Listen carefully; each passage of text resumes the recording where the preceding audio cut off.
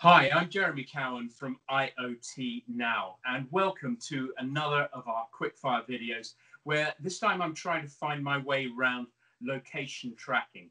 And to do that, I'm joined by Peter van den Houten, who is Director of Pre-Sales Engineering at Core, who's going to tell us a bit about how to track and manage things in a broad range of industries. Peter, welcome. Morning, Jeremy. Thank you for having me. It's great to have you here. Location data is necessary, obviously, in a wide variety of industries. But do you think that the value of location data for innovation and operations, compliance and security has really fully been understood?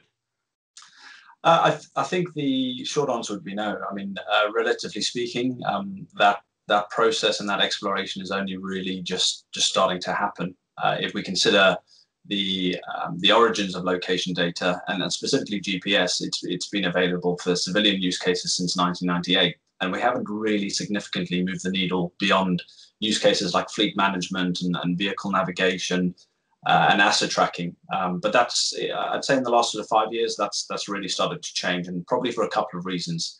The first being the processing of that location data has changed. So if we think about the advancement of cloud computing and edge computing, that's really contributed to location data being able to be processed much quicker. And the second reason would probably be around, the evolution of our networks and specifically cellular networks. So we can now transmit, process, and analyze that data and make meaningful use of that data much quicker. And that's opened up a whole raft of use cases.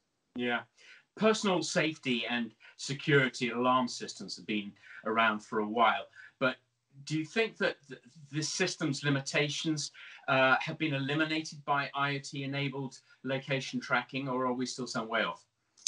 I would say eliminated to some degree.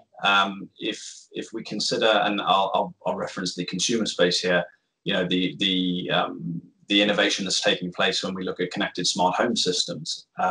So if you consider your standard door lock at the moment, you lock your doors, you leave your house, and that's it.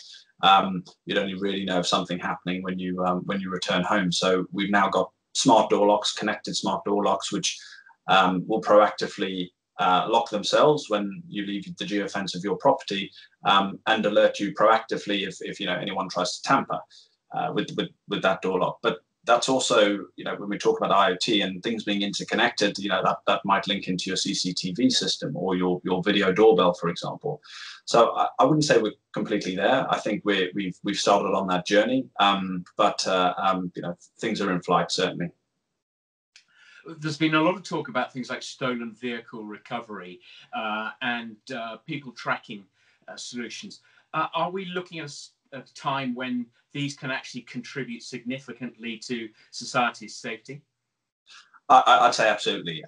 So if you consider vehicle theft, it's not simply about losing your vehicle. There's a financial and there's an emotional consequence there, and not only to the victim, but also potentially to other people and other businesses. So if you think about a vehicle theft, there's often a follow-on crime. So that could be a kidnapping, it could be a robbery or something like that affects someone other than the owner of the vehicle.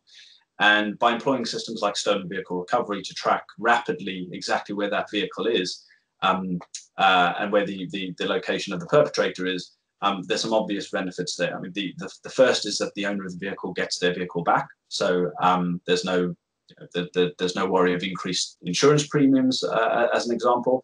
But in a lot of cases, the thief, he or hers is apprehended as well, which means that you prevent that follow-on crime from happening, and ultimately it serves as a deterrent for reoffences.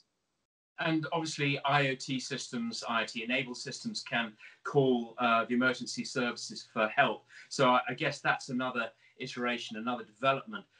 What do you think comes next? I think when we look at it from a personal safety point of view, a lot of the connected solutions that we have at the moment are pretty reactive. And what I mean by that is you have to initiate something when something happens to you. If we consider, say, dementia patients, for example, being able to proactively track their location and map that to certain behavioral patterns. So if your granny or your granddad starts moving in the middle of the night and walking outside of a particular geofence, you know that they shouldn't be doing that at that time of night. You can take proactive measures to make sure you address that situation. So I think that's really the advancement. It's a move from having these as reactive solutions that someone needs to initiate something to something that is based more on predictive analysis. Peter, that's been a whirlwind tour around location tracking. Thank you very much for your time. My pleasure. Thank you for having me.